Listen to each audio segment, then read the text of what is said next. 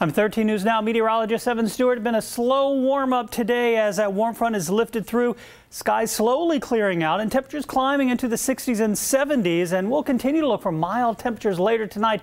Then this next storm system out towards the west, it's bringing some strong thunderstorms through the Ohio Valley, will slide eastward, giving us a chance for some showers and thunderstorms tomorrow afternoon. You can see that here on Futurecast by 5 o'clock. Temperatures in the 60s and 70s in most spots, still holding on to some of the 50s in far northern locations. But as those southerly winds continue tonight, we'll look for a mild evening with partly cloudy to mostly cloudy skies, slight chance of a sprinkle. But temperatures continuing in the 60s through the evening and the overnight, and that's where we will start the day tomorrow. Maybe a few peaks of sunshine around sunrise or so, but we're looking at mostly cloudy skies through the day. Temperatures up into the low 70s.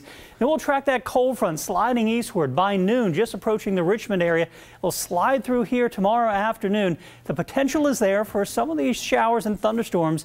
Especially the storms could be on the strong side, so we'll have to watch that closely as we go, say, 3, 4, 5 o'clock into the evening. Then the front pushes offshore. We'll look for gradual clearing tomorrow night and a nice day on Thursday. But the Storm Prediction Center has put us in the slight risk for severe weather tomorrow. That would mainly, again, be in the afternoon and early evening hours. Potential is there for some gusty winds, maybe some small hail or some heavy downpours. Again, that's on a scale of 1 to 5. We're right in a 2. So, again, the slight risk here across eastern Virginia and North Carolina.